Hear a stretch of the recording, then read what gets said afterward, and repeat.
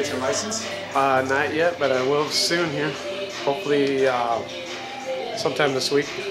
2 hours, well, more than that. I made it about halfway. Car blew up, had to go back, get another one, and then turn back around. It's about a 4-hour drive. All right, let's go check this out. Check out my hearing. Deal so I can trace things, you know? Nice little deal. I can trace all my stuff on it.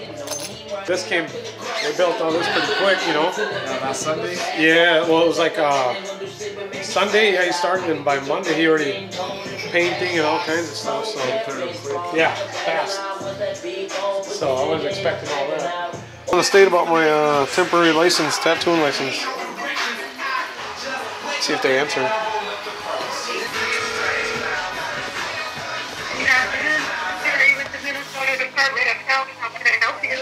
Hi there, I'm just calling in about my temporary tattooing license.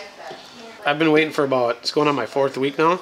I'm just kind of checking the status on it, like see, you know, what's going on with it, kind of type thing. No license found.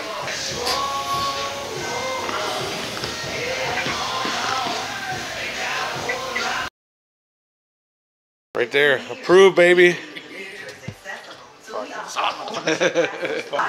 Yeah, go to the portal and it'll say print certificate. Okay. On there. Gotta get a victim right now. Got one of my cousins, yep. Had to call her, she was already there. She's like, yeah, I need a tattoo. She was sitting right there in the morning. Yep, you come over then. I'm gonna call you. My baby daddy, Cory. He has lupus. He's gonna die on me. And he's been fighting it for 5 years. And so they're bringing him home so we can say goodbye. He's in the ICU right now. He's been fighting it. His heart's like at 8%. Both his kidneys are going out. So he does dialysis 3 times a week.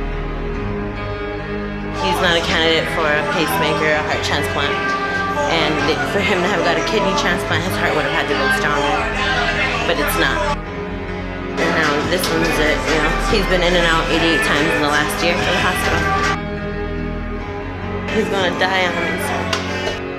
Wise men said, just walk this way to the dawn.